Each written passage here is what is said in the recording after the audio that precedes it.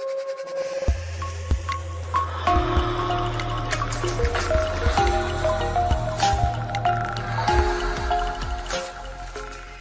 open your mouth a little bit. So for this beautiful young lady, today we're going to do lip filler. So the white thing, open a little bit more, is the numbing medicine. So we'll wipe this. We numbed her lips. I'm starting with the lower lip. Usually the lower lip is not as painful as the upper lip, so we'll give more time for the upper lip to numb even more.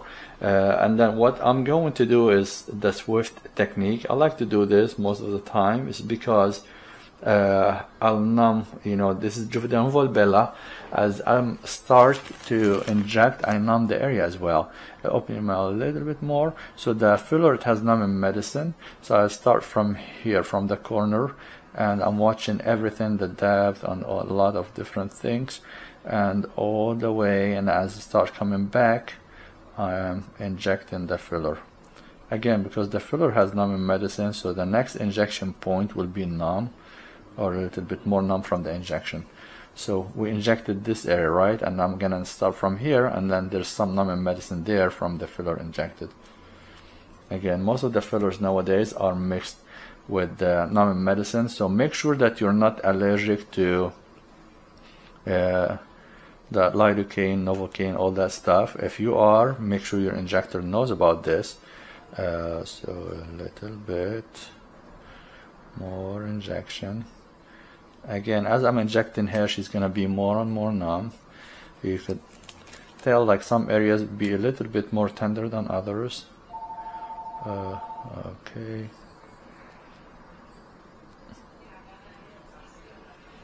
Okay, give her a little break.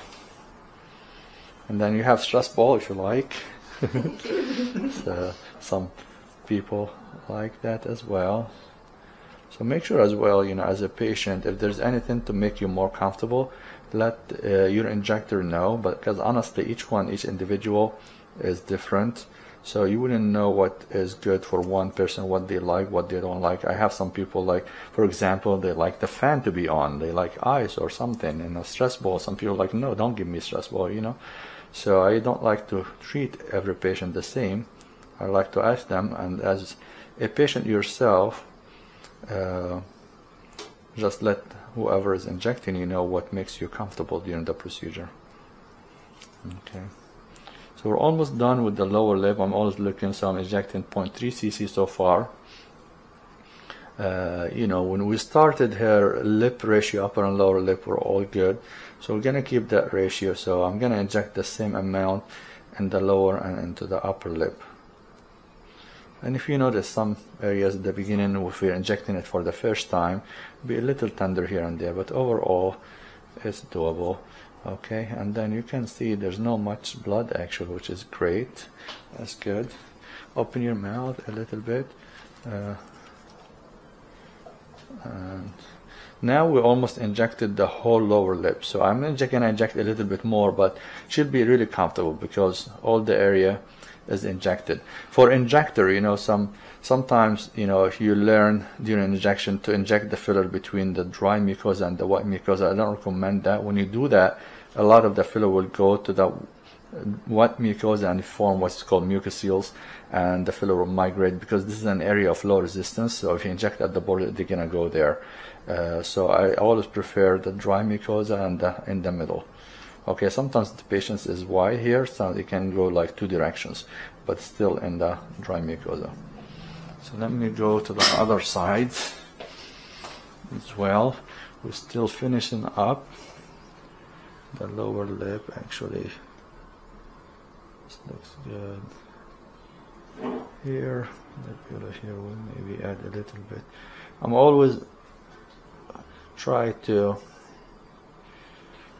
look and be vigilant and make sure I'm injecting symmetrical, but you have to be careful as an injector, you know. Don't rely when you start injecting too much on what you see, because a lot of the volume you see is from the swelling. So always take a good picture of how the patient lips look like and try to inject and plan the injection ahead of time. if you need to inject both sides similar, so look at the volume more than at how the lips really look, because again, some of that what you see is swollen. So when the lips settle, then a lot of the swelling goes away, and the area that you inject first is gonna swell first, so it'll be like more look bigger than the other side. Okay, so here more or less look good for whatever reason. Okay, I feel this filler is bigger. Gonna come back and then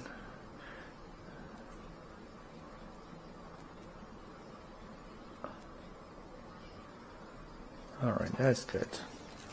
So now I'm gonna give her a little break. Okay, so now we'll move on to the upper lip. Look at me a little bit and look up and open your mouth a little tiny. Okay, perfect. The same thing, we're gonna do the swift technique. We start from the corner and then we start advancing. So,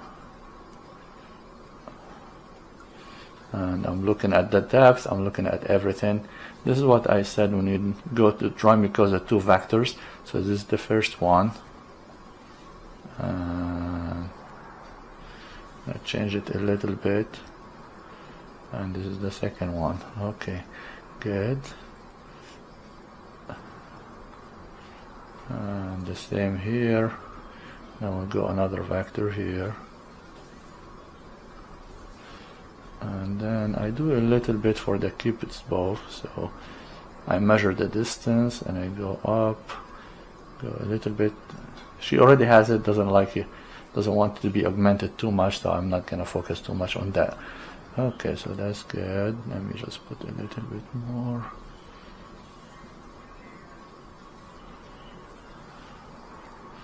Yeah, okay.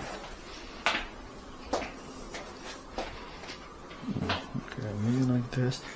Open your mouth a little bit.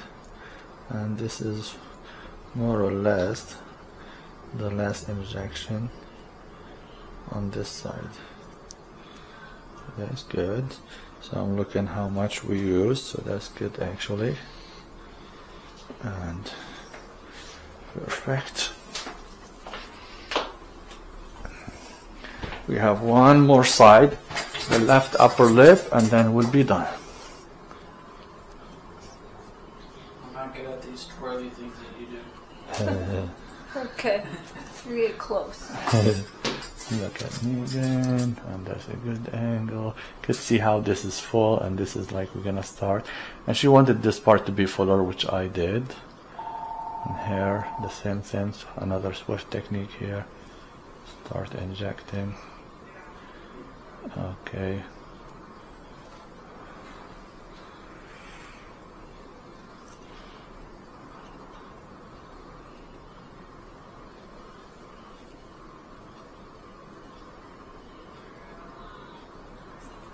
Okay, almost done. Again, this area, most of it is injected now. Alright, so Juvederm Volbella is nice and soft filler in hair, especially she has small mouth, small lips, so that's perfect choice for her. It'll just show a big difference. Okay. Well, that's it. Looks good.